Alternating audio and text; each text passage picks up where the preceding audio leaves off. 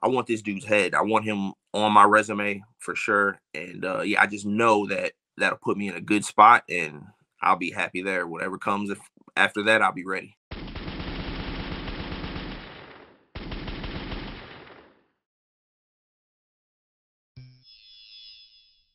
My next guest has got a huge fight next Saturday, UFC 297 in Toronto. He's going to be taking on Charles Jourdain. He's going into enemy territory. It is Sean Woodson here on the program. Sean, how are you? Enemy territory. I love that. That's right where I want to be. I'm doing great, man. How about you? I'm doing awesome. Just how excited were you to get this fight? I mean, obviously, it's kind of neat to go to a different country and take a fight, but you're fighting a pretty big name in the division in Charles Jourdain. Just tell me how this all came together and your excitement level for this one. Yeah, I'm super excited, man. Like you said, it's a big opportunity, big name. It's my first time fighting out of the country. I'm used to always repping for St. Louis and, yeah, repping for my city here because I'm always fighting USA. But now this is going to be the first time where I get to go and represent my country. And I'm looking forward to that. And, yeah, Jourdain, big name, best opponent to date by far. And this is a big opportunity for me that it is a big opportunity that I'm more than ready for. You look like you got plenty of notice for this one. I imagine you found out before the holidays. Yeah. It's all in all, it's been like 11. I had like 12-week heads up notice. I took about like 2 weeks to I'd already been training really hard, and I didn't, I've overdone it before. I've gone into fights overtrained and whatnot. So I took about 2 weeks to relax, and then did a full 10-week camp. And yeah, it's been a long and grueling camp, but yeah, we're on the back end, and the fight is right around the corner, and I can't wait. Did you know much about Canada or Toronto before taking this fight? Not too much. I mean, I know it's cold, and I know that's where Drake's at. So that's about all I knew about Toronto, Canada, to be honest. Let's talk about Jourdain. 15-6-1 record. Obviously, he's from Quebec, but obviously the country will be on his side there because he is from Canada. Just stylistically, how are you looking at this one? I like it, man. Me and Jourdain, we're both two guys that want nothing to do with the grappling. We're both two, strikers at heart. We're both well-rounded, but we both, when we come in there, the same thing is on our mind. We're trying to knock the guy out, keep it on the feet for as long as possible. So I feel like the matchmakers really know what they're doing with this one. This fight has, there's no way around it. Like, it's going to be an exciting fight. We're going to come in there and we're both going to be looking to shoot it out the whole time. How was camp? Because I mean, it's pretty much over at this point. Who did you get to work with? Who were some of the main training partners helping you get ready for this one? Man, camp has been long and grueling, man. Like, it has been a long, grueling camp. The hardest camp I've ever had by far, for sure.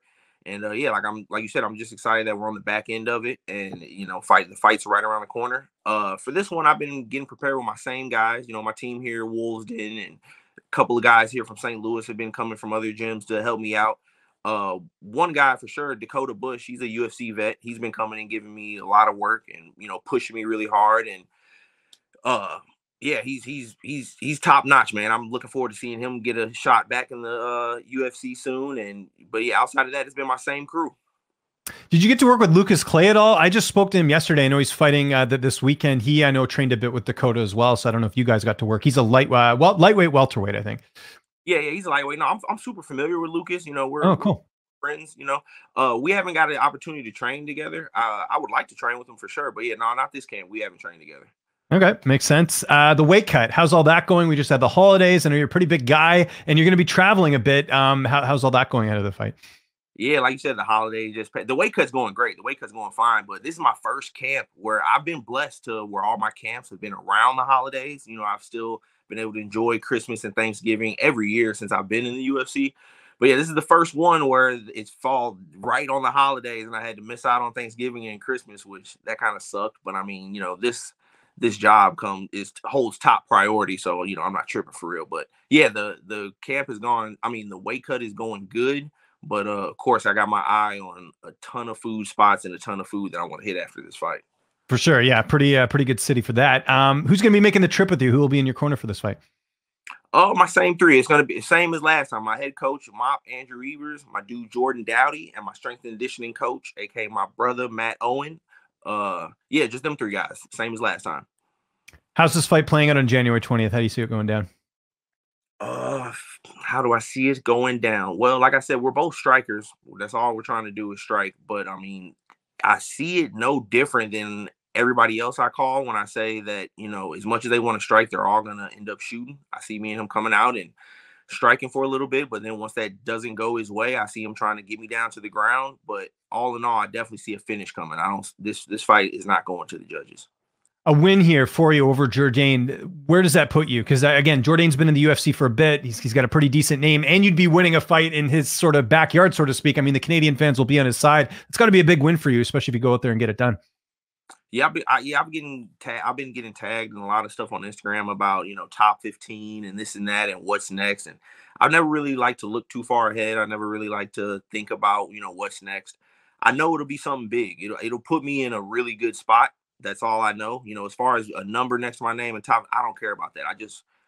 I want this dude's head. I want him on my resume for sure. And yeah, I just know that that'll put me in a good spot, and I'll be happy there. Whatever comes after that, I'll be ready.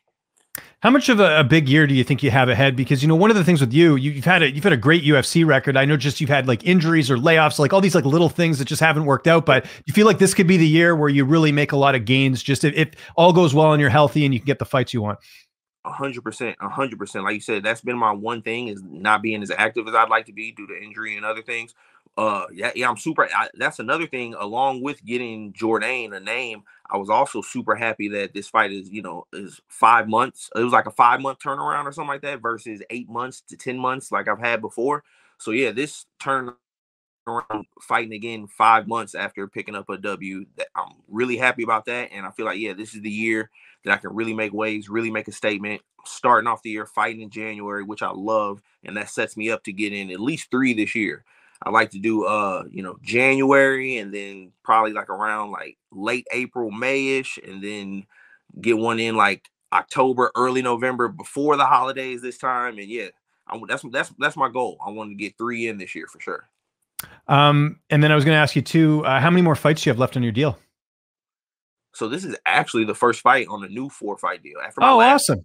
Yeah, after my last fight, they gave me a new deal that I was, super happy with. It was all that stuff. That last fight, I went through 4 opponents. I was super professional, cooperative throughout the whole thing, and I was hoping that they, showed me some love for that, and they definitely did with this new 4-fight deal for sure. Good. That's got to feel nice going into this fight. I know nothing's guaranteed in MMA, but to have that new contract, right, that's got to be feeling great, right? Yeah, nothing's ever guaranteed for sure, but yeah, this being the first fight on a brand new deal, that's a great feeling and something I'm super grateful and thankful for. Last question: how are the holidays? What did you get up to? Like you mentioned, you had obviously the fight coming up, but did you get to enjoy some time with your loved ones and all that? How did all that go? Yeah, that's pretty much it. That's all the good that came with the holidays this year, was just enjoying time with loved ones. Usually, I'm a big foodie, and like I plan these cheat days out and holidays. I make sure I got room to go all out and stuff. But yeah, these 2 holidays I had to miss out on the food action, but yeah, I just got to spend time with loved ones and family time and just enjoyed that. And we're looking forward to seeing you compete again next Saturday, UFC 297. I'm looking forward to this. If there's anyone you want to thank, Sean, any sponsors, any social media you want to mention, I'll give you the last word. Social media, you can check me out, STL Sniper 314 on Instagram. It's pretty much the only social media I use. For real. All that other stuff's too confusing for me. And then my normal people, man.